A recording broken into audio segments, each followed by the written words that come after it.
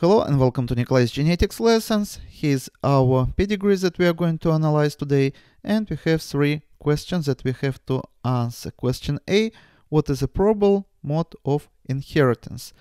Take a look. We have 1, 2, 3 generations here, and we see, for example, that two unaffected people have affected child. This gives us information that this is recessive genetic disorder. But is it X-linked or sex-linked or not?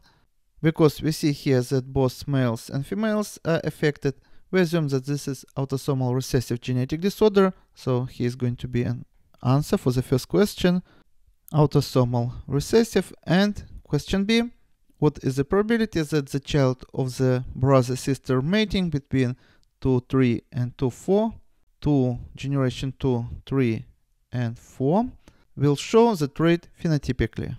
Let's show genotype of each person here. So genotype of this person, because he is affected, is going to be small a, and we assume that this person is phenotypically and genotypically normal. That gives us information that all children of this couple are going to inherit from mother side only dominant allele and from father side only recessive allele, and all of them have to be obligate carriers. So all children of this couple are going to be obligate carriers. And probability that the child of this couple is going to be small a genotype is going to be, take a look, from father side he can inherit dominant allele or recessive allele. Probability that he is going to inherit recessive allele is going to be 1/2. And probability that he is going to inherit recessive allele from the mother side also going to be 1/2, because he can inherit with the dominant allele or recessive. So 1/2 times 1/2 is going to be 1/4.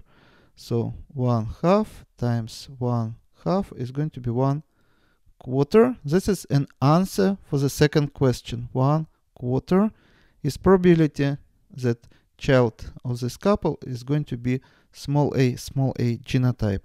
And the last question: what is the probability that the child of the first cousin marriage 3, 2 and 3, 3, generation 3, 3, 2 and 3, 3 will carry the gene for the trait? Take a look.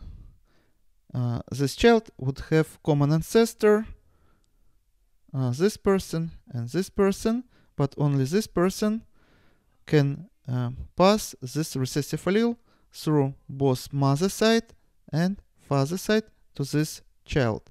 And we know that this person is obligate heterozygous, and both of these people, as you see, phenotypically normal, but they have affected child. This gives us information that this child of the genotype small a, and this also tells us that this person have to be heterozygous, because this child would get one recessive allele from the mother side. We know that she is obligate carrier, but another recessive allele have to get from the other parent. So we also know that this parent is obligate carrier.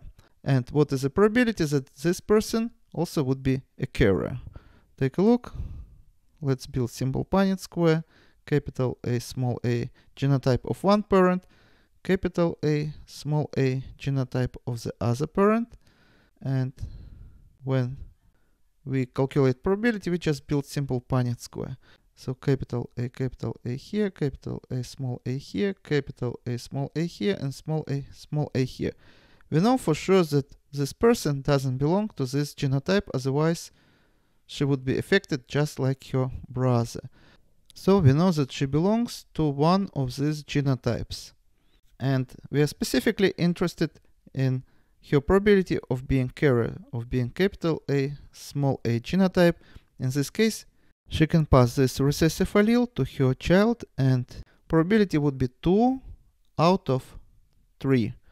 So let's put this here, 2 out of 3 probability of this person of being carrier.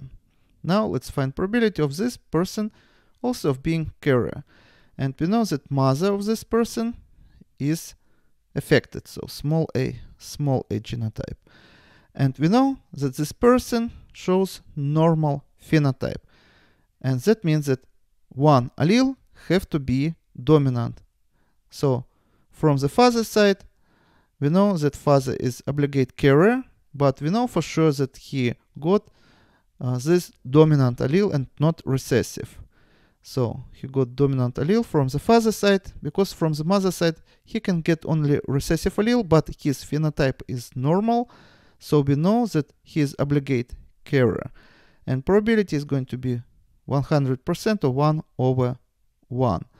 And now our calculations would be as follows. So probability that this person here, mother of the child, is a carrier is 2/3.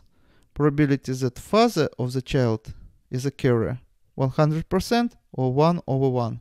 Let's also put probability here.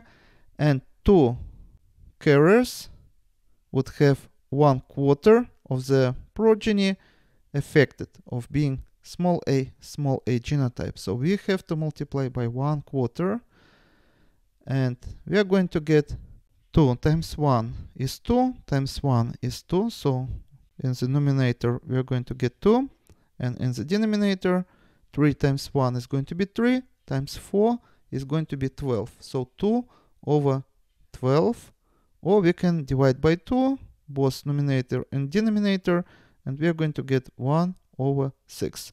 And this is going to be our answer to the third question. And this is all for today. Subscribe and see you in the next video. Goodbye.